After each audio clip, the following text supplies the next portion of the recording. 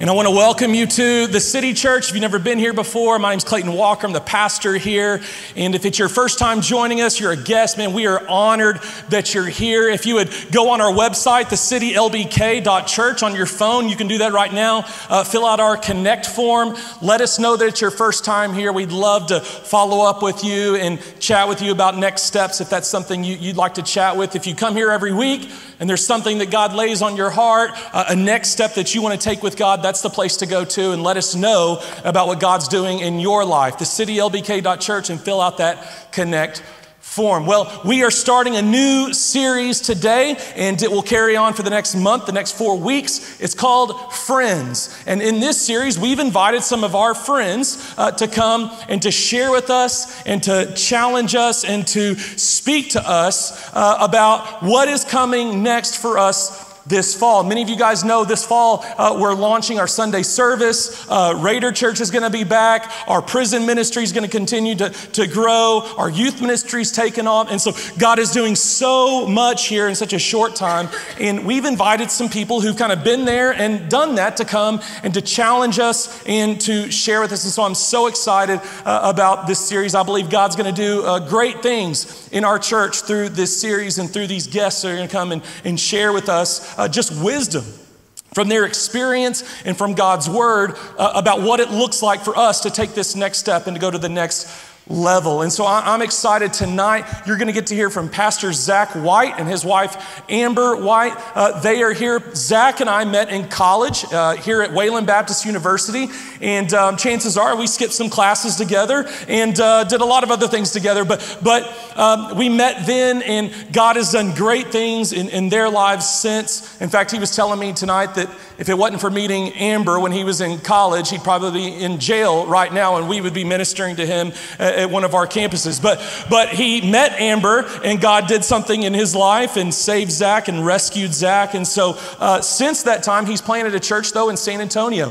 And it's called Revolution Church, and they have been going for about 10 years now. And God has done tremendous things in and through their church. They've launched some prison campuses as well in the area. And their church has grown to over 1,000 people in a short time. And so I'm excited for you guys to get to hear from Pastor Zach. So would you guys help me welcome him to the city? Gotta do the hug. Gotta do the hug. How are you, City Church?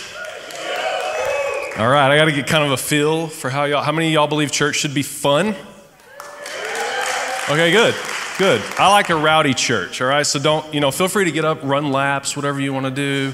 I'm kidding, maybe not take it that far. I don't know what y'all do here, but Clayton, thank you so much for that introduction. I have known Pastor Clayton since college. My wife's right here. Stand up real quick. I like to show off my family. My kids are not here, but this is my wife, Amber. About to celebrate 18 years of marriage, which is crazy to me. I just can't believe that. We grew up here in Lubbock and are really pumped to be back in Lubbock tonight, not pumped about the dirt blowing in the air, because that doesn't happen in San Antonio, y'all. So it's funny, to y'all it's a normal day. Amber and I were like, let's go take a picture with the dirt. We were so excited, and we'll take it back, and that'll be in a sermon one day. You watch. It's coming, man. It is coming, I promise you. Little bit about our church real quick. 10 years old. We've baptized over 1,100 people in those 10 years. We've seen 3,500 people give their life to Christ. And I'm not bragging on me, I'm bragging on the people. Because how many of you know church is not a building? Church is not an event. Church is not a service time that you go to. Church is you and me. In fact, turn to the person next to you and say, you're the church. Turn to the other side, you're the church. Look at the person behind you, I'm the church. Do the hokey pokey, we're the church. Never forget that primarily church is us, people, God's family. Not a building, not an event, not a service, but us. And God's doing something really special. I don't know if you know how cool it is that you get to be a part of something from the ground up. When Clayton was telling me about what God's done in such a short amount of time and invited me to be a part of it, I immediately thought of the book of Acts. So if you got a Bible, go to the book of Acts. Maybe you turn your Bible on with your cell phone, book of Acts, and I'm going to meet you there in just a second. We have a few things in common that he mentioned as churches. We also have some prison work we do, which is really cool, something I really love. Both churches, I noticed, have very good-looking pastors. I noticed that. Yours, the second best-looking pastor in Texas. Okay, so God's done so much in 10 years, and I feel like he's really taught me a little bit about a specific mindset that it takes to do what you guys are doing right now long term. And that's what I want to kind of talk to you about tonight, is the mindset. Because every church has a mission, we all say it different, but it's about a biblical mandate to reach people who are far from God. We all know that. I mean, Jesus is just constantly hammering the disciples with it, right? They're getting distracted and he's like, guys, come on, I keep telling you, I'm here to fish for people, right? I'm here to make you fishers of men. I remember in Matthew when he says, follow me and I will make you, form you into fishers of men. He was always hammering that. So at Revolution Church, we say we got our mind on the mission and the mission on our mind. And that's what I want to talk to you about tonight, is how you can have your mind on the mission and the mission on your mind. In Hebrews chapter 5, the Bible self-defines as spiritual meat, spiritual protein, okay? Like the meat of Scripture, right? That lean meat that we need to grow some spiritual muscle. And then in the book of John chapter 6, Jesus says that he is the bread of life. Early on, as a Christian, I read those things and I put them together and kind of started seeing how in Scripture, I think a table, I'm going to use this table tonight and these chairs tonight, a table is a great representation of what church is supposed to be, what we're supposed to do together. The church is a table where every Wednesday night right now, soon on Sundays, you guys work together to serve up a big, beautiful biblical meal. Jesus, the bread of life, and his word, the spiritual meat, right? And in this church, you guys have a lot of seats. You have pews, which is cool. I heard at Easter you had seats because there were so many people, okay? But did you know in every church, there's a lot of seats, but there's only 3 chairs at the table. That's it. 3 chairs. How many of you remember musical chairs when you were a kid? What was the goal of the game musical chairs? The goal was to make sure you had a chair, right? If you didn't have a chair, you lose. Tonight I want to ask you one question, and we're going to kind of think about it together. The question is this: which chair is my chair? Which chair is my chair? Just say it out loud with me. Which chair is my chair? All right, to answer that question, we're going to go to the book of Acts, chapter 9.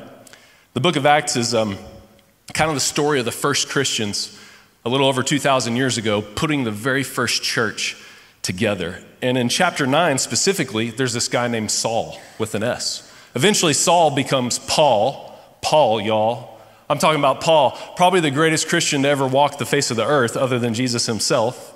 I'm talking about Paul, y'all, the guy that wrote almost half of the New Testament, converted almost all of the known world at the time to Christianity. I'm talking about Paul, y'all, like one of the greatest missionaries of all time. Paul is in Acts chapter 9, and this is before he's a believer. In fact, when we meet Paul right here, he's still Saul. He's Saul the Hellraiser, I think is the best nickname for him, okay? It's in that context. Let's read. It says in verse 1, "Meanwhile, Saul was uttering threats with every breath and was eager to kill the Lord's followers." That's why I call him a Hellraiser. So he went to the high priest, okay? He goes to the religious people of the day because he subscribed to a religion. But how many of you know we do something different? It's all about a relationship. He went to the high priest. He requested letters addressed to the synagogues in Damascus, asking for their cooperation in the arrest of any followers of the way that he found there. They didn't know what to call it back then. It wasn't called Christianity yet, but someone along the line just remembered, well, Jesus said he's the way. Let's just call it that. Let's just call this whole thing the way. And he wanted to bring them, both men and women, and this is one of those tiny little loaded phrases in Scripture. I mean, think about that. He's not just trying to kill the men. He wants to get them all. Men, women, children, any followers of the way. And he wanted to bring them back to Jerusalem in chains. Again, he subscribes to a religion. Religion always chains you. It says as he was approaching Damascus on this mission, a light from heaven suddenly shone down around him. He fell to the ground and he heard a voice saying to him, "Saul, Saul, why are you persecuting me?" Now, whose voice is this? This is the voice of the resurrected Jesus. Jesus is chasing down a hell-raising, maniacal, Christian-killing, Pharisaical, religious dude that's just on this walk from Jerusalem to Damascus. And here's where we start to see the chairs. I want to talk to you about the chairs. Chair number one, and I don't necessarily like using labels. It's not my favorite thing to do, but for tonight, they're really going to help us, okay? So if you're offended by one of these labels, I'm sorry, get over it. I don't have to come back here. All right, here we go. Chair number one, let's call the seeker. The seeker. And by the way, we use this language at our church quite a bit. And one time someone said, well, is this a seeker-sensitive church? And our answer is no, this is a Jesus-sensitive church. Amen, Pastor Clayton? Right? We listen to Jesus, we follow Jesus. But it just so happens that as you study the life of Jesus, who we follow, he was primarily focused on this kind of person, the seeker person. That's chair number one. I'm talking about someone who does not know Christ. And I see this chair in this story because Jesus goes way out of his way to reach a seeker. That's our calling as the church. That's our calling as Christ followers. We always go way out of our way, whatever it takes, to reach anyone in seat number one, the seeker seat. We have a biblical mandate. It is not an option to do whatever it takes to radically rescue people in this chair. There is always, always, always a chair for a seeker in the church. And listen, some of you here tonight, you might be going, oh dang, he's talking about me. Like that's me, because I'm not totally sure yet. I'm just kind of kicking the tires of this faith thing. I'm just kind of investigating the claims of Jesus, right? That might be you. And the heart of the church communicated in Scripture to us, it's always that if that's you, seeker seat, chair number one, it doesn't matter what you were thinking when you walked in here, who you cussed at today, right? Who you slept with last night, what you drank, what you pumped into your veins. We have a place for you in the church because Jesus always had a place for you. If you're in that seeker seat, that's what we want you to hear. There is a place for you. And if you're breathing, and you're not sure what you think about this guy named Jesus or about faith, same deal goes for you. There is a seat for you. Because with Jesus, everyone's welcome, nobody's perfect, and anything's possible, period. With Jesus, it's always about guilt-free, graceful. With Jesus, it's always about making sure that we do not make it hard for somebody in this seat to get close to God. No, we make it as easy as possible, right?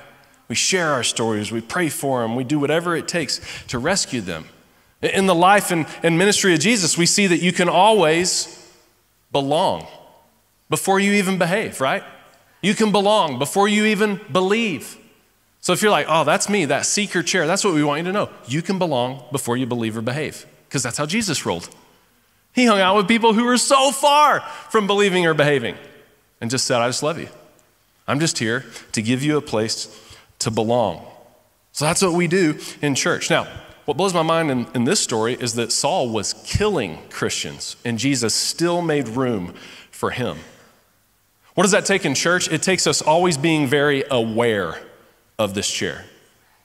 See, here's what I know about your pastor's heart. Whenever he's putting sermons together and programming and dreaming up what you guys are going to do together as a church and where you're going to go, whenever the worship team is deciding on songs and strategies to lead you into a moment of worship, they're never leaving this person out of that equation. They're always thinking about the person that does not know Jesus Christ. They're programming, they're planning, and they're preparing for chair number one. It's the guest of honor chair, right?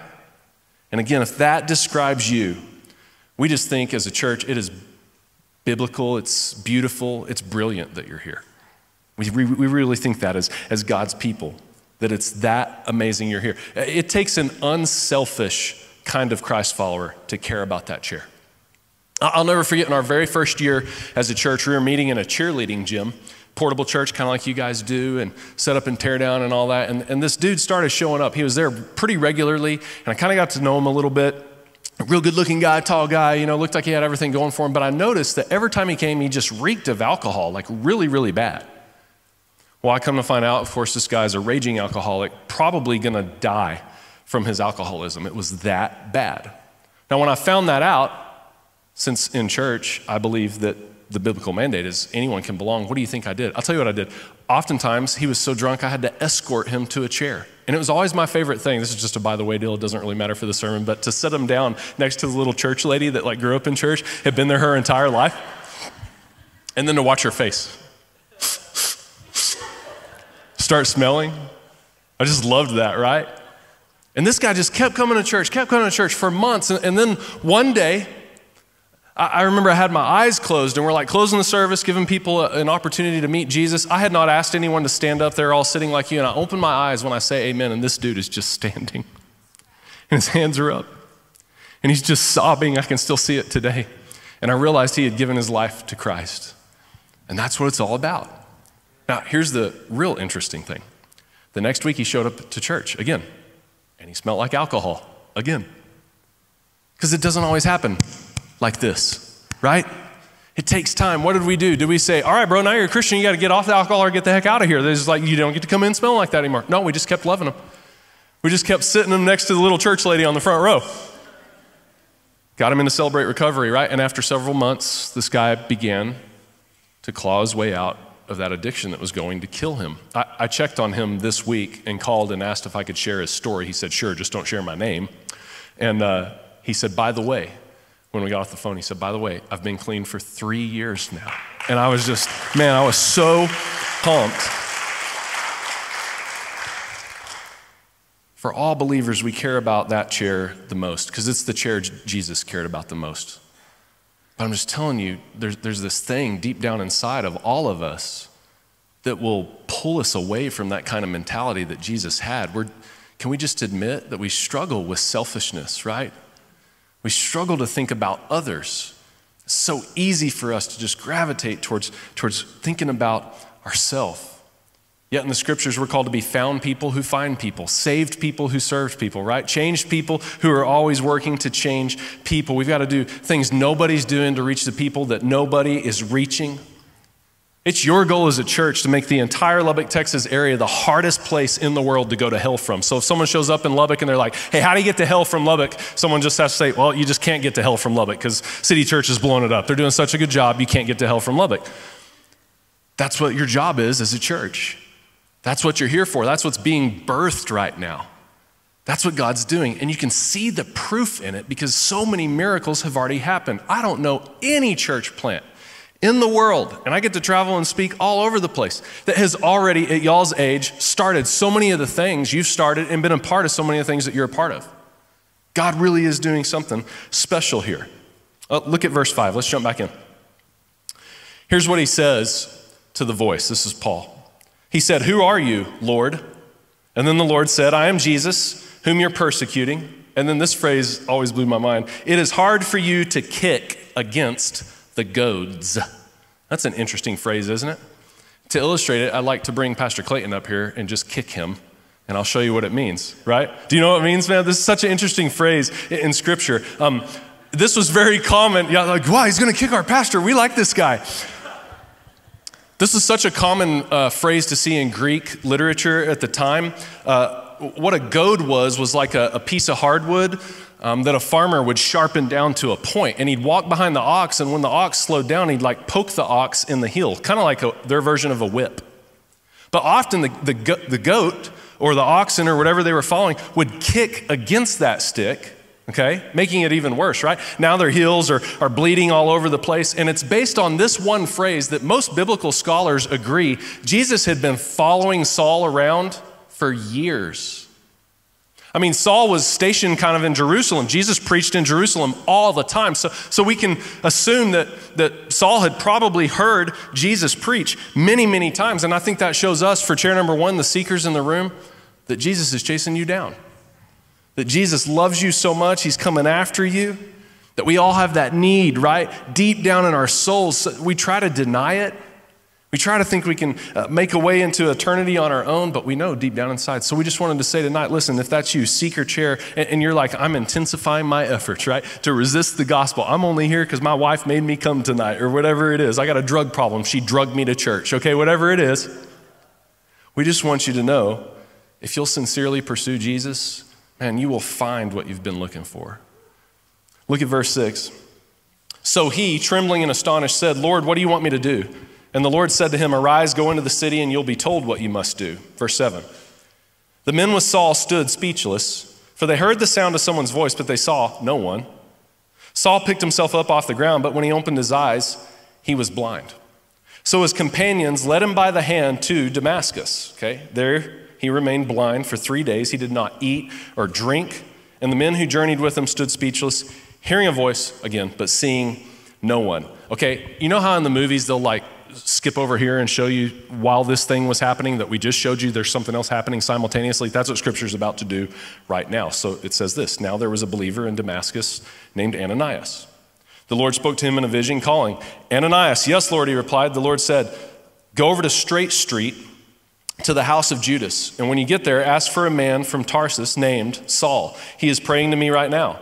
I have shown him a vision of a man named Ananias, that's you, coming in and laying hands on him so he can see again. And then look at Ananias. But Lord!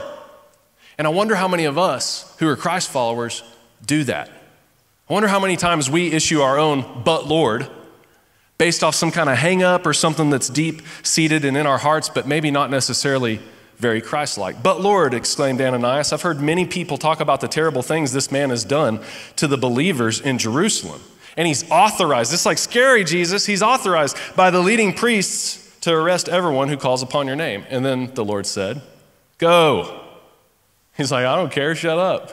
Go, okay? For Saul is my chosen instrument to take my message to the Gentiles and to kings as well as to the people of Israel. And I will show him how much he must suffer for my name's sake. So Ananias went and he found Saul. Why? Because found people always find people. He laid hands on him and he said, Brother Saul, the Lord Jesus who appeared to you on the road has sent me so that you might regain your sight and be filled with the Holy Spirit. Instantly something like scales fell from Saul's eyes and he regained his sight. He got up and was baptized. I love how quickly this guy starts taking spiritual steps, right? Afterward, he ate some food and he regained his strength.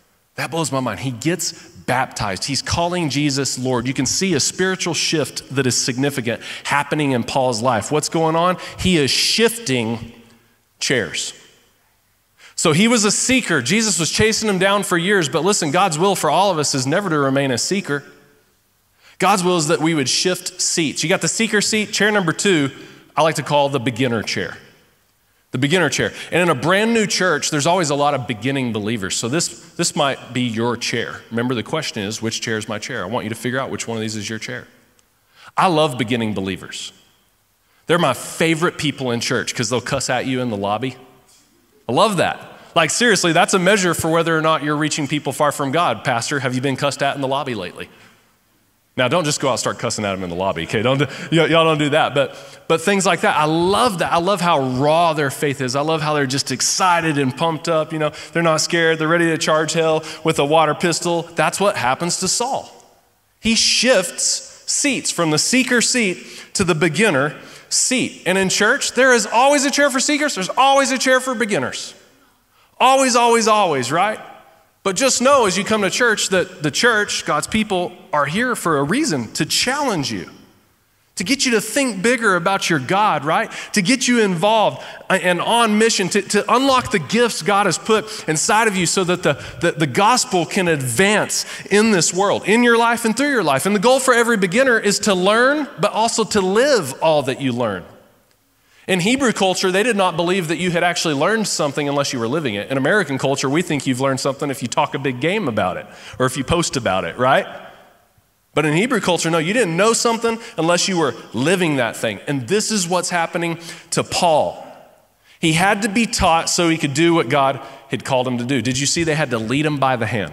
They had to give him something to eat, some spiritual meat, right? Like they had to baptize him, they had to feed him, they had to help him take spiritual steps. And so listen, if you're a beginner believer, if you're going, yeah, that's my chair, you don't even have to go any further, guest pastor from San Antonio, that is me. There's a formula, my brain kind of thinks that way, in Scripture that can really unlock growth in your life. I want to use some buzzwords here. We all have a spiritual gift God has given us, every one of us.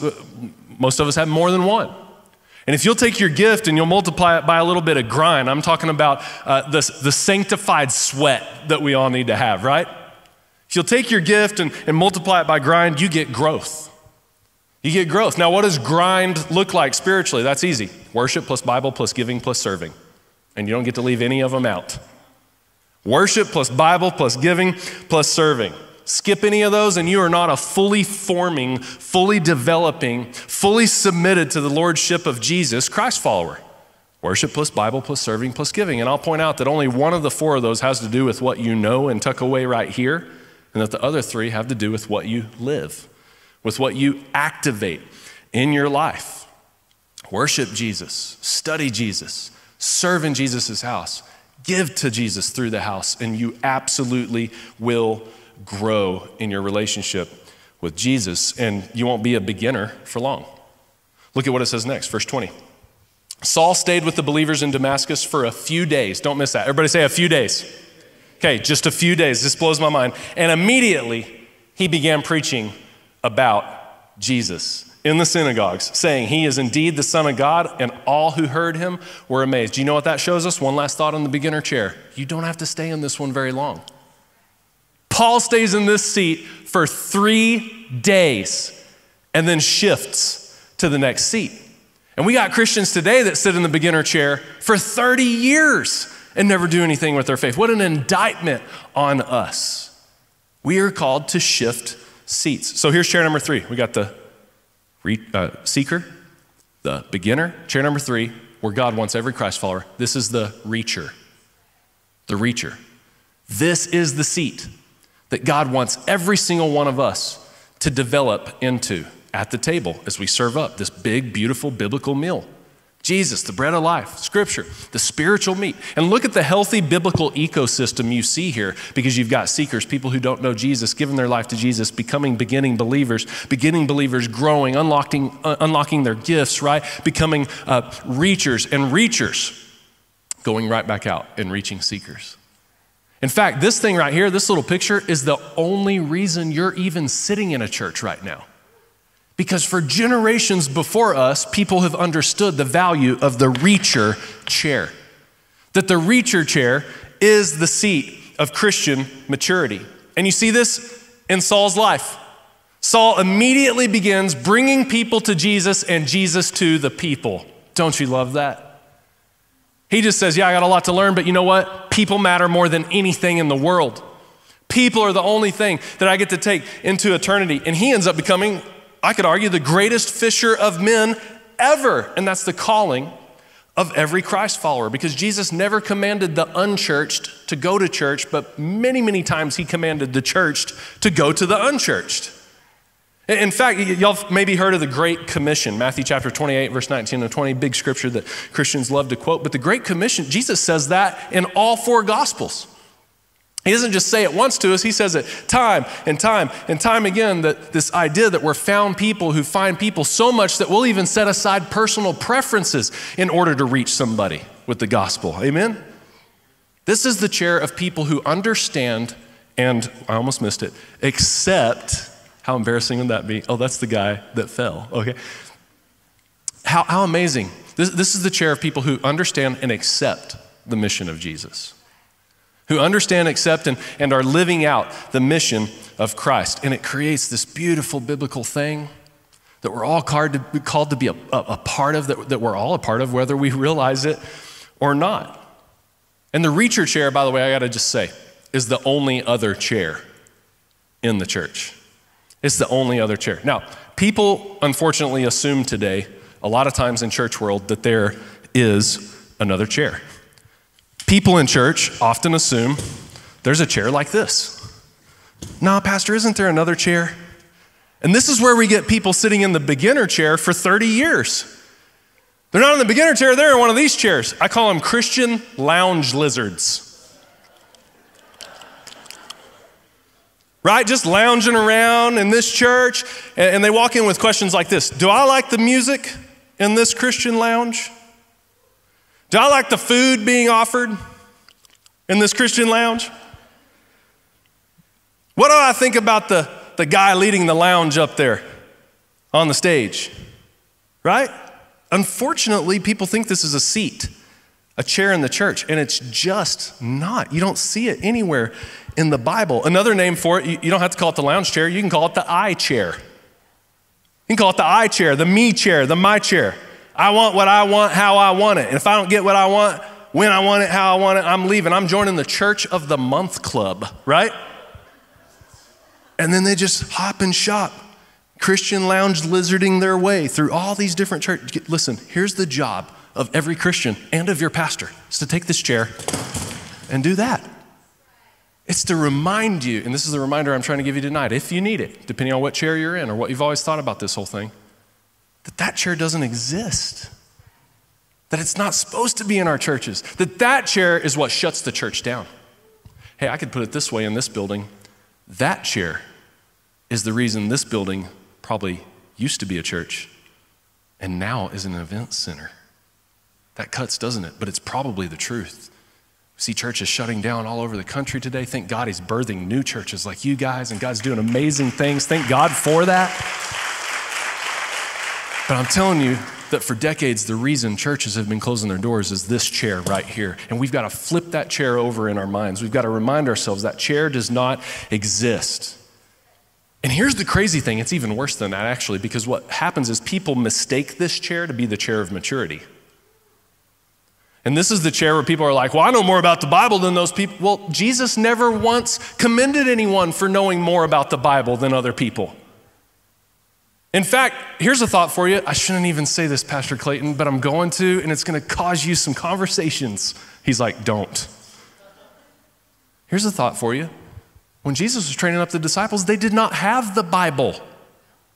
Not in the form we have it. Have you ever thought of that? It was a thinking he was trying to teach them, and something like that, it was not a part of it. So many people mistake the mature chair for this chair all about knowledge. Knowledge is important, right? It's very important that we know God's word, but we must live it. Maturity doesn't mean that. Maturity means reaching people. Maturity is the reacher chair. The deepest people are the people reaching people. I used to work out here at Texas Water Rampage. It's one of my first jobs. Good times. I could tell all kinds of stories. That was before I was a Christian, which is why I could tell you really cool stories. Okay. And do you know what I never once saw at Water Rampage? I never saw a rescue happen in the shallow end, ever. Because if some dude is in the shallow end, I'm drowning, they would just go, stand up.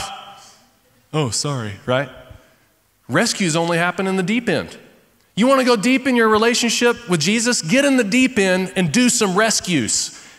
Get in the deep end and radically rescue some people. You can't reach anybody sitting in a lounge chair. You got to get in this reacher chair. Look at, we were having fun before church with this book of the Bible. I grew up in West Texas, so I say filet mignon.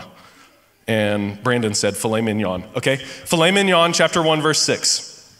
I pray that you may be active in sharing your faith so that you will have a full understanding of every good thing we have in Christ. Now, here's something I've learned about God's word a long time ago. Sometimes you can learn what it's trying to say to you a little bit better if you just sort of read it backwards. So let me read it backwards. Here's what it says backwards. If you want to have a mature understanding, a full understanding of everything that we have in Christ, you have to be active in sharing your faith. If you're not sure if you're in this chair, let me give you a marker. How many people have you led to Christ in the last year? Who in your life are you having a conversation with right now? Or who in your life that's lost are you praying for right now? God, open up a door for the moment. Who are you inviting to this, to City Church right now? See, because that's what we got to be all about. That's a good marker for whether or not you're in this chair of maturity. And to be clear, this chair is not just about you sacrificing everything and you don't ever get to study the Bible and you can never have any preferences. That's not what it's about. This chair is about your personal growth as well. This chair is about the inner and outer advancement of God's kingdom in your life and also through your life. That's what growth looks like, the inner and outer advancement of God's kingdom. And the reacher chair, it is the sweet spot that God wants every Christian in. Stay a soul winner. We are soul winning people with soul winning power. There's no excuses. Every one of us is called to reach people. God wants to use you to change the world around you, to change your world. He wants to use you to reach people. It's not just church staff and worship guys and pastors that lead people to Jesus. And in fact, in Ephesians 4, it tells us that the pastors and church staff job's to equip you to go and reach people for the kingdom of God. For you to go and grow the kingdom. You're a soul-winning person. I don't know if you know that or not. You are a soul-winning person with soul-winning power, and you got to start that soul-winning program right now. There is not a single scripture to support the idea that we just attend a church, we sit in a lounge chair, but there are many, many, many scriptures, words of Jesus himself that support the idea that you and I are to be the church together and to go out and to reach people. A big, beautiful, biblical ecosystem of people's lives being changed, people being saved, beginning to know Jesus and becoming mature in their faith. Would you bow your head and close your eyes? And I want to close like this. I'm going to ask you the question I asked you at the start. Which chair is your chair? Would you just talk to God about that for a second? Just say, God, that's my chair and I know it is. What do you want me to do about that? And if you're in the beginner chair, it's easy. It's time to learn and also live out your faith. You got a church of people all around you that love you and are here to help you and grow you. And the really cool thing that happens is you'll just start to kind of grow together. That's your step if you're in the beginner chair. Baptism, getting in a small group or a Bible study, whatever your church offers to help you get closer to Jesus. Hey, one of the biggest ones, this one has so much power, is serving in a ministry role. When y'all launch these Sunday services, there's gonna be so many things that need to happen to reach people. Stepping into one of those roles, whether it's rocking babies or running sound systems or prepping the room so that people can have an amazing experience like you had the first time you walked in, whatever it is. If you're like, that's me, that beginner chair. Talk to God about what it is you need to do next, what step you need to take next. If you're in the reacher chair, if you would say, that's me, I think about people who are far from God. My question for you is, who are you gonna reach this summer? The clock is ticking. We never know if we have another day. God's put people in our lives who need us because they need him. What an amazing thing that we get to be a part of that. What a great calling and what an unbelievable responsibility. Going deep is all about the reach. Here's what I'd like to do if that's you, if you're a beginner or a reacher. Meaning if you've given your life to Jesus Christ, here's what I want to do. I want you to just, as you continue to pray, I want you to think right now about someone you know that doesn't know Christ, they don't have a church, or maybe you're just not certain if they do. Right now, names are popping up in your head, faces are popping up in your mind. That is God speaking to you in this very moment through his Holy Spirit, calling you out to go and get that person. To love that person, to pray for that person, to pour hope into that person, to share your story with that person, to bring that person right here to church. That's not by accident, that's God. God just gave you a next step. He just gave you a mission.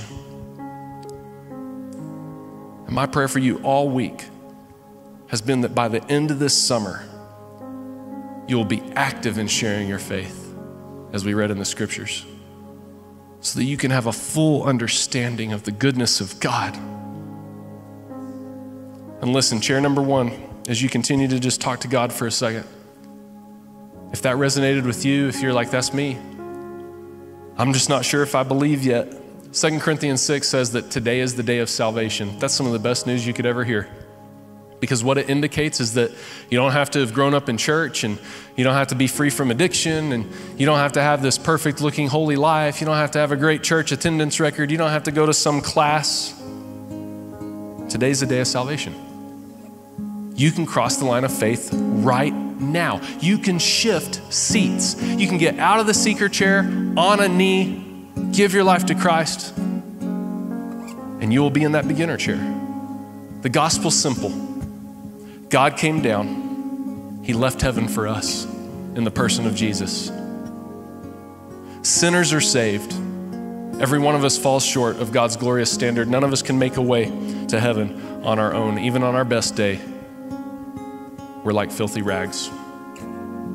Hurts are healed. He doesn't just take care of heaven. He wants to intervene and be a part of every single thing that we face right here, right now.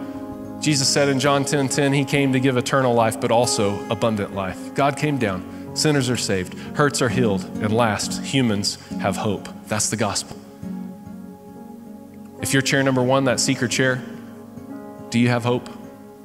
What is your hope in? Because my prayer for you has been this entire week that you would give your life to Christ, that you would just say, that's it. Jesus said it doesn't take a lot of faith, faith of a mustard seed. A simple willingness to accept a free gift that's actually already yours. On the cross, he said, it is finished. The question's not, can you have the free gift of salvation? The question's not, can you get to heaven? The question is, will you open up the free gift?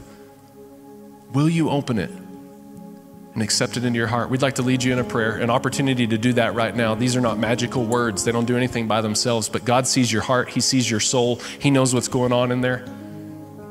Hey, City Church, let's all pray this out loud together so no one stands alone. Would you repeat after me? Jesus, I give you my life. I surrender all to you. You are Lord. You are Savior. I repent. I turn from my sin to you. Thank you for the cross. Thank you for conquering death that I might have life.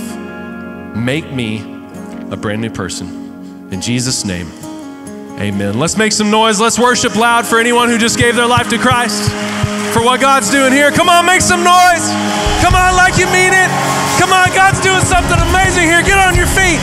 Get on your feet if you believe it. And let's worship together.